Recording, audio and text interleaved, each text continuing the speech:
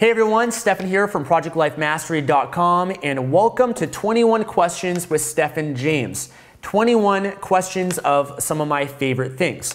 Now, I bring up this subject because this is actually something that someone wanted to know a little bit more about me, a fan, a follower of Project Life Mastery. They really wanted to get to know me more on a personal level. They wanted to know some of my favorite things, my hobbies, my interests, my past, my story, and I thought, you know what, might as well record a video for this, put it up on YouTube. Maybe some of you guys are also interested and curious to know, in which case this video is for you. I think you guys might enjoy it. Some of you guys might not even care at all, and that's totally fine as well. This is more so for the people that are really curious and they want to know me a little bit more. So I've got here on my computer 21 of some of my favorite things, some questions that this person sent me, so I'm going to do the best that I can to answer them for you. When I was thinking about some of these questions, it's really hard to pick one thing. I might have more than one answer. And then also, if you guys have follow-up questions for me, then leave it as a comment on YouTube. Because I'll do the best I can to answer them as well as some of my favorite things. And if you guys are interested in other subjects, getting to know me a little bit more, I'm happy to do that as well, do some videos on it, and have you guys a chance to get to know maybe some things that you wouldn't normally know about me unless I actually explicitly share them like I am right now. Okay, so some of my favorite things. First is favorite thing to do. Okay, what's my favorite thing to do? Believe it or not, my favorite thing to do is to learn. I'm kind of a nerd in that way. I love to learn. I'm like a self-development geek. I love to improve myself in whatever way that I can. It's been that way since I was 17 years old. My favorite thing before that was playing video games. And then when I was 17 years old, I got into the whole self-development thing. I became so obsessive about that because I'm obsessed with anything that can enhance my life, anything that can improve my life, my relationships, my health, my emotions, my business, my spiritual life. I want to learn. I just have a thirst and a hunger for knowledge and to improve myself. And I think that obsession has gone even further now because I feel blessed to be able to do what I do and be able to learn and be able to share with you guys. And that's another intent that I have behind it because I realize that the more that I learn, the more I can share, the more that I can give. Everything in your life can change if you make a commitment to improving yourself. And so that's probably my favorite thing to do. If I were to give another answer, I love to travel as well. As that's up there too. Traveling the world and seeing different things and trying new things. But learning is my favorite thing. Favorite color. My favorite color is blue. My favorite fruit. My favorite fruit is actually blackberries. Favorite vegetable, I'd have to say that's a good one. My favorite vegetable is probably wheatgrass. And to believe, wheatgrass is actually, I hate the taste of it, but it's amazing for you. In fact, I think there's, you can look it up, but I think an ounce or 2 ounces of wheatgrass is the equivalent of consuming like 2 pounds of vegetables. Wheatgrass is like one of the best things that you can give to your body. And it's basically like grass that you get juiced, and a lot of juice bars, they have it. And I've been drinking wheatgrass for years, but the benefit that you get to your health is just beyond anything else. So for me, that has to be my favorite vegetable, but I love greens. Anything that's green that has chlorophyll in it, I love because that's going to be the best for my body. What is my favorite food? My favorite food is, I'd have to say Thai food. I love a lot of different types of food, but I'd have to probably say Thai food. Specifically, I love yellow curry. Yellow curry with like brown rice and vegetables with either like tofu, prawns, or chicken. I don't really eat much chicken or meat, but usually more seafood or tofu of that nature. I'd have to say Thai food, but I love Mexican food. And also I love raw food. I mean, raw food is actually probably my favorite. I love raw food restaurants. And if you haven't been to a raw food restaurant, you're missing out. A lot of people think that raw food is like just eating salads, but you can do so much with raw food. Like you can, like for example, there's a raw food restaurant called Zen Lounge here that I go to. I did masterminds and stuff, and I bring people to that restaurant. And they have raw lasagnas. They have raw burgers. They have lettuce wraps. They have like raw tacos. Like it's like with raw food, you're just being like super creative in creating a healthy version, a healthy alternative of foods that already exist. And so it's like vegetables, nuts, seeds, raw food that's actually really good for you. So you actually feel good when you eat it. And for me, I don't really eat necessarily for taste. I eat primarily for fueling my body and for whatever's going to nurture my body the most. And then if it tastes good, that's great as well. But I eat primarily for fuel and for the nourishment that it will give my body. Favorite restaurant, I'd have to probably say Zen Conscious Lounge. That's a restaurant here in Yaletown in Vancouver. It's like 2 blocks from my apartment. It's a raw food restaurant. All the profit goes towards charity, which is really cool. And this is a really cool vibe, really cool environment. The food's really great. Another great one in Vancouver is called The Foundation, which is a vegetarian restaurant. It's one of my favorites as well. It's kind of like more of like a hipster kind of crowd. And I think I'll give you, it's hard to pick one thing, but I'll give you one outside of Vancouver. I'd have to say one of my favorite restaurants is Tao in Las Vegas. I'm not sure if you've been there or not. It's in the Venetian Hotel. Tao is like a just really amazing environment. It's one of the best restaurants I've been to. I think it's one of the top ones out there. But there's a huge Buddha in this restaurant. Like it's just like a massive Buddha. It's actually a nightclub, Tao nightclub as well. And the food is really good. It's like Thai Malaysian food. Yeah, I've been there a few times and I just always have a great time there. Favorite animal? My favorite animal would probably be the lion. I love lions, they're the king. Favorite day of the week is Monday. For whatever reason, Mondays is like, I just feel the most on. Like I just feel, like I usually do stuff on the weekends, like usually either business work or maybe I'm traveling or I might be doing something fun. But for me, like Monday is like, it just triggers something within me where I just get like focused for the week. I get organized. I'm really productive. I do team meetings with my team on Mondays as well. So we go over things for the week, the different results. And I don't know, I just find Mondays, I've never had a bad Monday. Like Monday, I'm always on some level.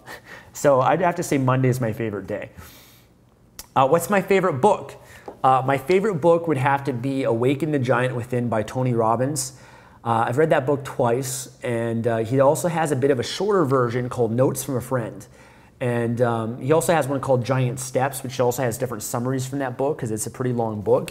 But that's a really great book because it goes into just some like a really amazing concepts. I really enjoy, it's like a very enjoyable book to read, a lot of really inspirational stories, a lot of amazing tools and things you can apply to your life. So I'd have to say that's one of my favorite books. It's really influenced me a lot. I remember reading that book, I think when I was, I remember reading it when I was, actually one time I was in Toronto when I was like 20 years old. And I took it with me and I started reading it then. And I reread it a few years ago. And yeah, that's probably one of my favorites. Who's my favorite role model? It's pretty easy. Tony Robbins. Many of you guys know when I was 17 years old, when I got into self-development, Tony Robbins was the person that I got into at the time. And I didn't know anything about self-development when I found out about it. I didn't even know that it existed. But then I discovered Tony Robbins, and I think I must have watched something, or I remember listening to his Get the Edge. I remember going to the library, and he had his personal power tapes there, and I started listening to them that way. But he's my favorite role model because he's just really impacted my life the most. He really made me believe that I can change, that I can improve myself. He really installed the growth mindset within me. And it created a lot of motivation and fire. And he was just the kind of human being, I believe, who is just most well-rounded in every aspect of their life. There's certain role models that I have for fitness, and then there's certain role models I have for success and for money and for business. But Tony Robbins, for me, is the person that represents everything. He's the person that not only has the financial success, but also the relationship, the emotional happiness and fulfillment, the vibrancy, the energy, the passion, the giving mentality, and all the different things that I strive to be in my lifetime. So he would have to be my #1 role model and person who's influenced my life the most. What's my favorite brand? I'd have to say either Apple or Nike. Apple I love. I've got all Apple products, MacBook, Apple Watch, iPhones, 2 iPhones. I just got the iPhone 7, the 7 Plus. iPad. Like, I just love Apple. I don't know what it is. It's like, I remember when I used to be a PC guy and I was hesitant to make that transition to Apple. And then when I got into it, it's like, you just become addicted to them. It's like you're a raving fan. So I'm definitely a raving fan of Apple. I love Nike as well because I really like their branding. Like they obviously have a lot of professional athletes, Michael Jordan, LeBron James, Kobe Bryant, that represent their brand. But I don't know, I just always, athletic gear, I always buy Nike. Like I never buy Under Armour. Actually, that's not true. I do have Under Armour stuff too, but primarily Nike shoes. So yeah, I love Nike. What's next? My favorite website, ProjectLifeMastery.com. If I were to give you a website that's not my own, the website I most frequently visit would probably have to be YouTube. Facebook as well, but I think with Facebook, it's like, sometimes there's a love-hate relationship with Facebook because Facebook can like really suck you in and become an addiction. So I sometimes like to take a little bit of a break from Facebook. YouTube I like just because I think like Google and YouTube are the best websites ever invented. It's like you have access to so much amazing information at your fingertips. You can just type in a few words and just find the answer to anything that you want.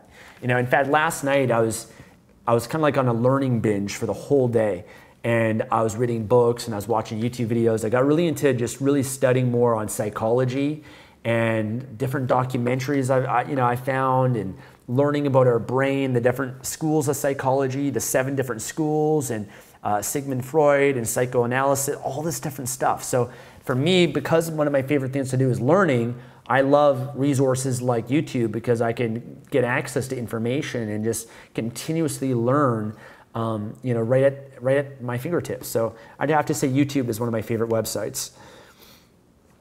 My favorite movie. That's a good one.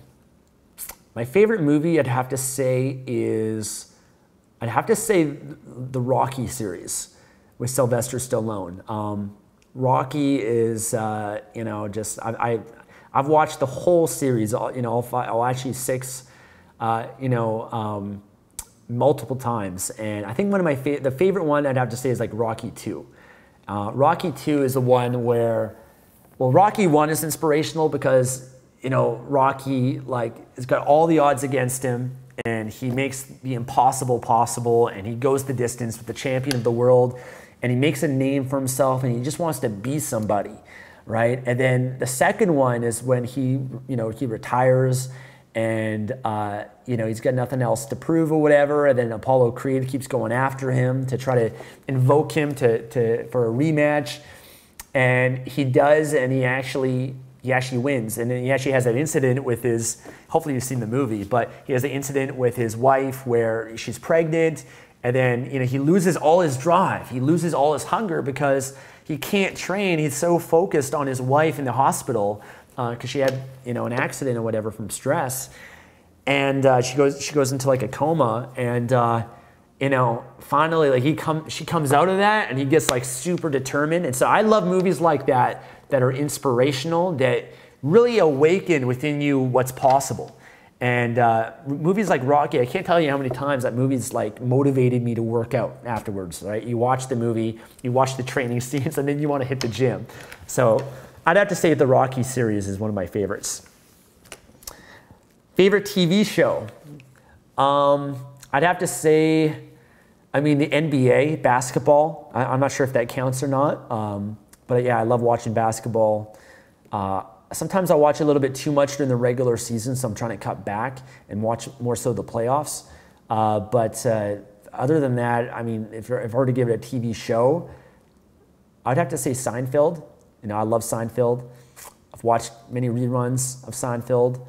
Seinfeld, Friends, those are great ones. I've never really gotten into too many of the series that are out there because for me, TV is just a huge trap. It's the electronic income reducer is what I like to call it because, you can really become addicted to watching TV and you can sit there for hours and hours a day. The national average is 6 hours a day of what people spend time every day watching TV. And so for me, like, I used to be one of those people, and I remember like just seeing my life pass me by. And so I got rid of my TV for many moments in my life. And I've been always very hesitant and strategic about what I watch. Like, I love watching documentaries. I like watching like shows like Shark Tank or Celebrity Apprentice, things I can learn from that are inspirational as well. Shark Tank is actually probably one of my favorites too. Shark Tank and Dragon's Den. But yeah, like some of these series I just haven't got into because I know like you just get sucked in. Like for example, my girlfriend and I were in Dominican Republic and we decided to get into a series to watch together. And so we decided to watch Lost, which was on Netflix.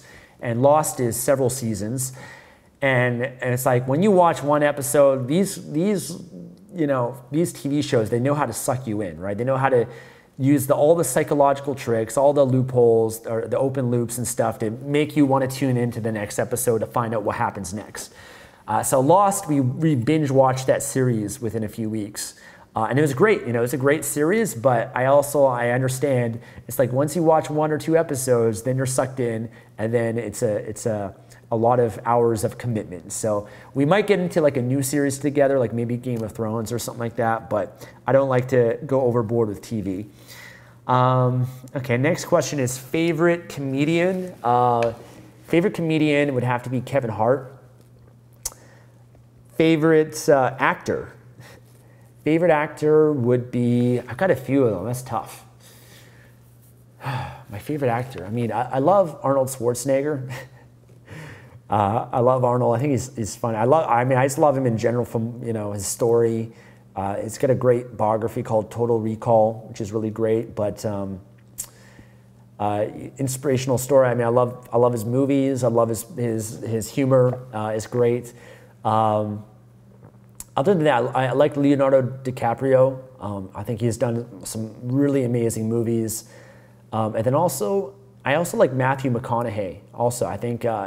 In Interstellar is one of my favorite movies too. Yeah, there's actually a lot of actors I really like, but I'd say those are my top 3. I'm not really good at this game, as you can tell. I have more than one answer. It's hard to pinpoint just one of your favorite things. Favorite documentary. Favorite documentary would have to be Fat, Sick, and Nearly Dead by Joe Cross. That's a great one. Yeah, and he has a part 2 as well. And I just finished a 15-day juice fast. I did one this year. I did one last year too. Really was inspired by that documentary. And he's got a follow-up called Fat, Sick, Nearly Dead 2. He's got a great book called Reboot with Joe, best-selling book. He's also got a book called Fully Charged. I have yet to read that one, but I read the Reboot with Joe one, which is great. So that one made a big impact in my life. But there's been many more documentaries. Documentaries around with food, the food industry, and things of that nature I really like. Yeah, that's the main one I can think of right now. Favorite cartoon. Favorite cartoon. Okay, well, when I was a kid, my favorite cartoon was Ninja Turtles. Okay, Raphael was my favorite Ninja Turtle. So I loved Ninja Turtles when I was a kid. I was a Ninja Turtle for like Halloween one year. I had Ninja Turtle video games and action figures, all that sort of stuff. Favorite cartoon though, actually, when I was like, more in like high school, was Dragon Ball Z. I used to actually really be into anime when I went through like a phase of just loving anime, and Dragon Ball Z was like my favorite series, favorite cartoon TV show at the time. So Dragon Ball Z was one of my favorites. And if you want another favorite TV show when I was younger, I used to be obsessed with wrestling. WWF, WWE, WCW. Like I was in the whole phase, man, The Rock and Stone Cold Steve Austin. And I used to have the posters and the t-shirts and the action figures. Like I was like one of the biggest fans for a certain point in my life as well. So that was also one of my favorites. Favorite superhero would be Batman. Got a few more questions left, guys. But yeah, Batman, one of my favorites. Favorite sport is basketball. Favorite video game. So I used to love video games. Grew up with them. But my favorite, that's really tough. I'd have to say, well, like one of my favorites is Final Fantasy VII. Final Fantasy VII on the PlayStation. Man, I remember being sucked into that game. I was in elementary school, I think, at the time. I was really young. No, I was like, man, I was really young when that game came out. But yeah, Final Fantasy VII. I have a lot of memories and a lot of hours that I put into that game. Another one when I was in high school was Diablo 2. I was a big Diablo 2 fan. Spent many, many hours playing that game, building up my characters and collecting all these items and stuff like that. And this is before my self-development days. But I remember I was so addicted to it. And when I got into self-development, I made a decision that I was going to get rid of all that stuff. I got rid of my PlayStation. I got rid of all these games. I was able to sell my characters, I think, on Diablo 2 or some of the items and stuff and make a bit of a profit at the time as well. But yeah, those were definitely probably some of my favorite video games. Video games for me, like I have a PlayStation 4. I don't really play it. Like I actually play UFC and like NBA 2K17 I got. And I more so play with friends when they're over and stuff, but I don't, like I realize that video games is like a huge addiction and they profit off of you being addicted to it. So I'm very careful about getting too involved with certain video games also. And my favorite possession, last question. Favorite possession that I have would have to be probably my, that's tough. Probably I'd say my MacBook Pro. I'm hoping they come out with a new MacBook because they haven't come out with a new one in a while. I love my iPhone. I've got 3 iPhones now. I've got the iPhone SE, the 7S, and the 6S Plus. I have them more so just for live streaming and things of that nature.